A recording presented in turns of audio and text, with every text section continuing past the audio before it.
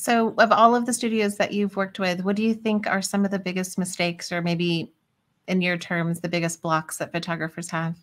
I think the biggest block is we need to shift the focus away from us and create a business that is client focused. I hear photographers say, my clients don't value me, but in reality, people will only spend up to their value. And humans are craving human attention because most people are sitting in a room full of people and feel alone.